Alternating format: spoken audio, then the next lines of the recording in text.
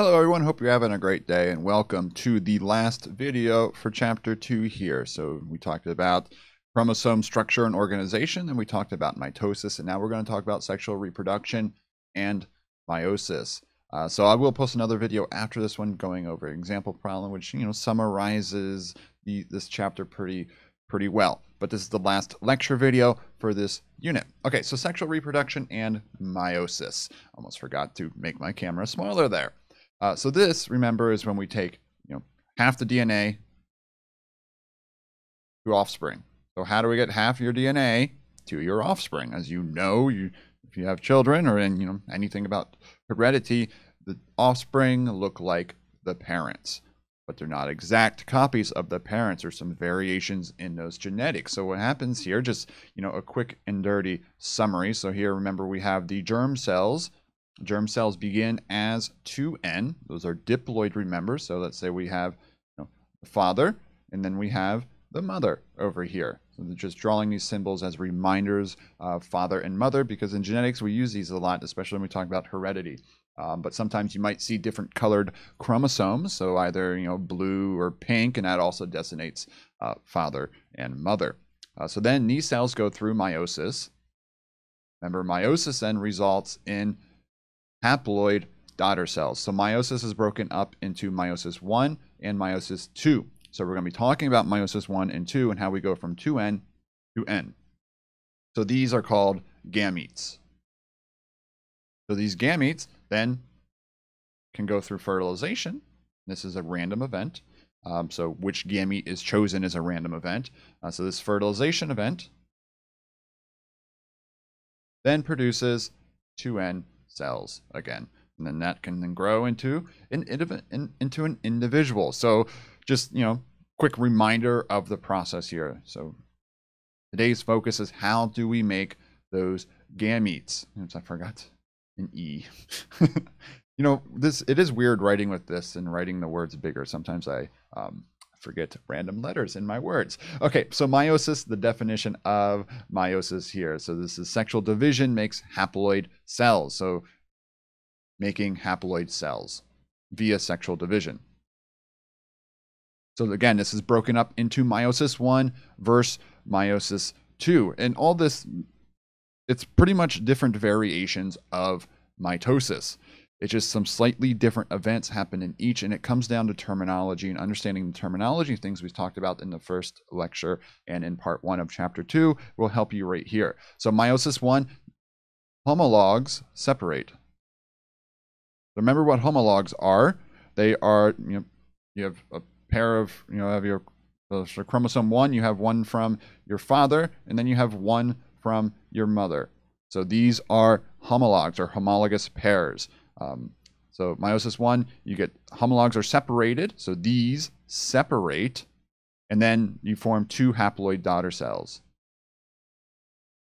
So you form 2 haploid cells at the end of meiosis 1. So you already have a haploid cell at the end of meiosis 1, but the sister chromatids are not separated yet. So you have to go through another stage of meiosis. Then you go up here to meiosis 2, where sister chromatids separate.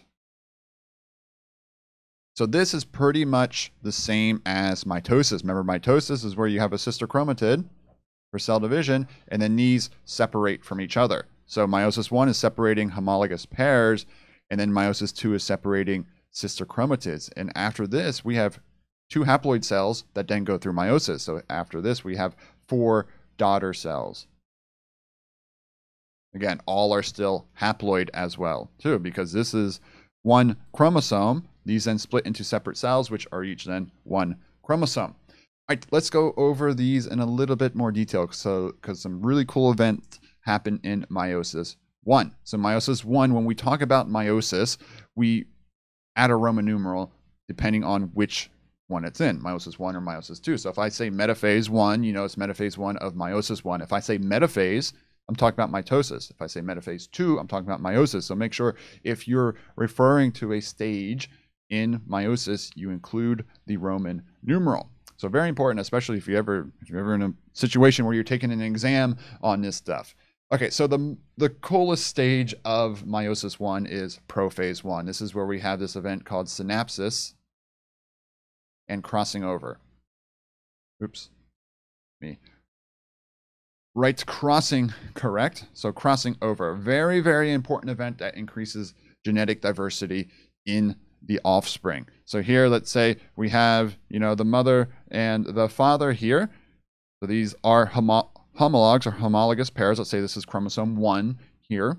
So what happens is these actually line up on top of each other. This image isn't showing them on top of each other, but they actually line up over each other.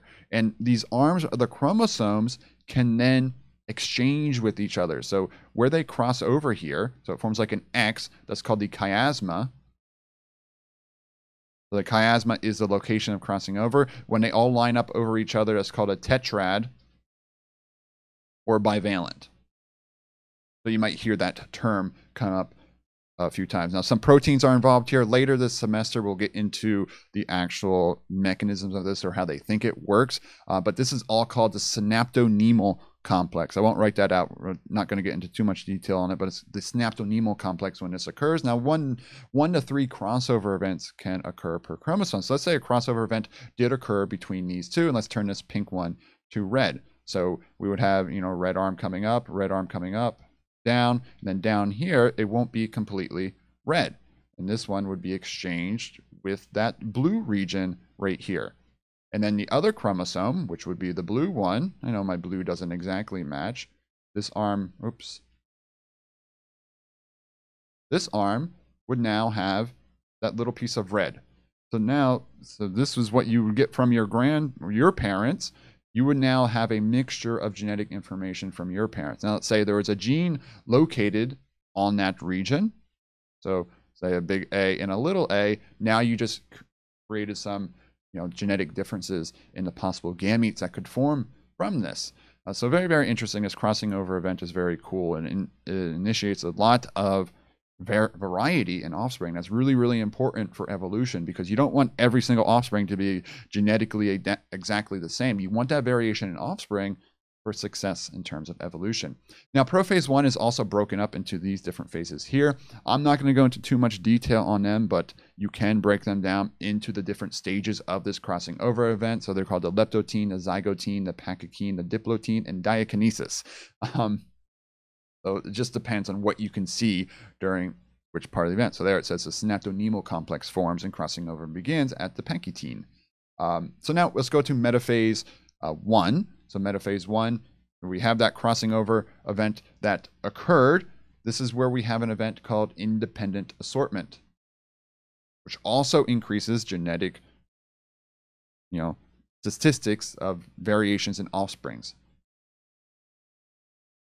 So I have this figure right here that shows how either, if we look at this closely, so we have we have a pair here. Here a crossing over event occurred. Green exchange with pink. Pink goes to the left. Green goes to the right. On the other possibility here, pink goes to the left. Green goes to the right. So same thing happens. But down here, the blue is going to the left. The pink is going to the right. On this other option here that has an equal chance, pink is now going to the left and blue is going to the right. So they're going to in different cells. So then you have pink with blue in this final cell, but over here you have light pink with bright pink. So you have a different combination. That's independent assortment. So random combinations of things could happen. So each are equally likely. We'll talk about this a little bit more later today, and the actual likelihood of different combinations you can have based on your haploid number. But we'll get to that later. All right, so next up here is anaphase 1. So anaphase 1 are when the homologs separate.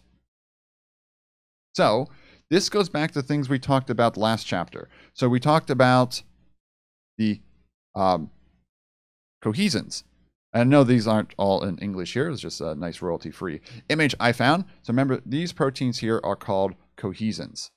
So if we go back to, I meant to say mitosis, cohesins. So if we go back to mitosis and anaphase and metaphase, we had to clip these cohesins using separase in order to separate the cells. So cohesins are still involved here. So remember, in meiosis 1, we want to separate the homologs, the homologous pairs. We don't want to separate the sister chromatids. So we don't cleave these ones here. Let me change the color. So these ones here stay intact, but we want to cleave the ones that are holding the homologous pairs together. So separase comes in and cleaves these ones to allow the separation of homologous pairs, but retains the ones that are wrapped around the sister chromatids. They're protected by something called shugosin.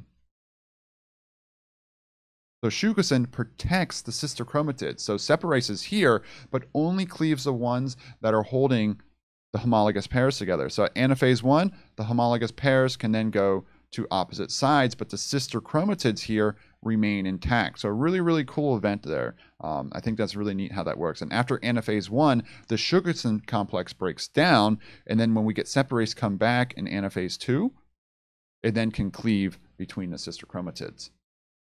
So really, really neat how that works. So then separates, boom, everything's fine. Then so after meiosis 1, again, remember we have 2 haploid cells. So at this state, each cell, if we're just drawing the one right here, would have one of each. But it doesn't need to go through DNA replication again here, of course, because it already has that sister chromatid. So depending on, male, female, what stage it's in, between sperm and eggs, it can then go directly into meiosis 2 now.